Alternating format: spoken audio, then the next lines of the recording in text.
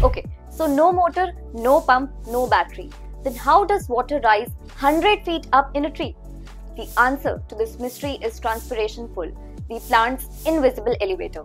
So what happens is when sunlight falls on leaves, it heats up the leaves, which causes the water to evaporate from tiny pores known as stomata.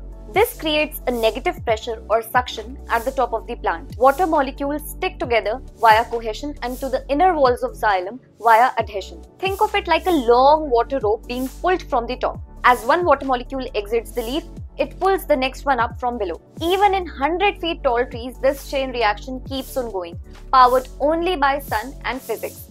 No external force needed, just nature's own hydraulic lift system. Now let us solve a quick question that is important from NEET point of view.